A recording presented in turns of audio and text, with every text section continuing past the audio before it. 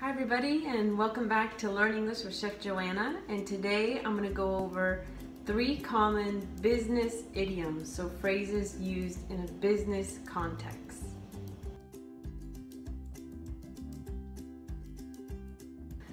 Alright, so let's get started. We have 3 idioms. The first one is top of the line.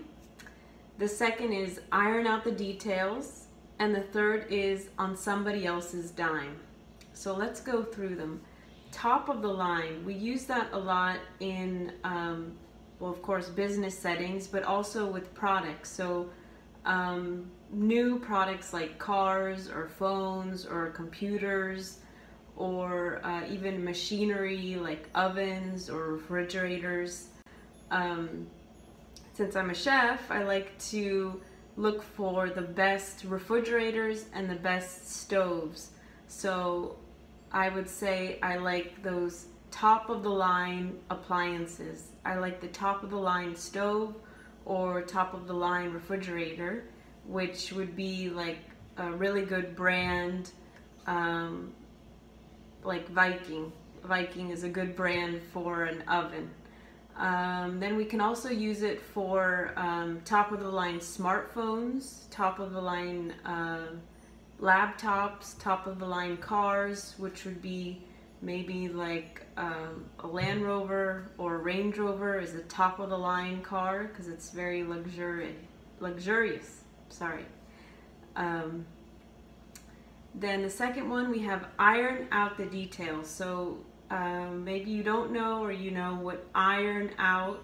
An iron is something that makes your clothes more flat and looks very good. So this needs to be ironed because I wore this on purpose because so you use the iron to iron out the wrinkles in my shirt. So we use this in a business way in saying if we're working on a deal or a project and there's a lot of people talking, going back and forth, oh, are we gonna add this feature, are we gonna add this feature, oh, I'm not sure, I have to think about it. So once it's almost complete, that the project's almost done, we can say, oh, we'll just have to go back and iron out the details. So that means like there's small details, like, you know, the project is almost done, but there's maybe something small that we need to adjust or fix. The third and last one is on somebody else's dime. So a dime is the smallest coin that's 10 cents value.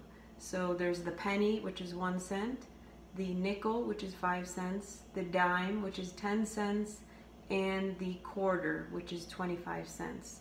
So this phrase is on somebody else's dime, meaning that you're going to buy something that somebody else is paying for. So if I work for a big company like Apple and I say that I'm going to go to London for work, I'm gonna maybe take out a colleague or somebody that I'm going to meet for business, and they'll say, oh, I'm gonna pay for this, and I say, no, I'll pay for it because I know Apple is going to pay for the lunch.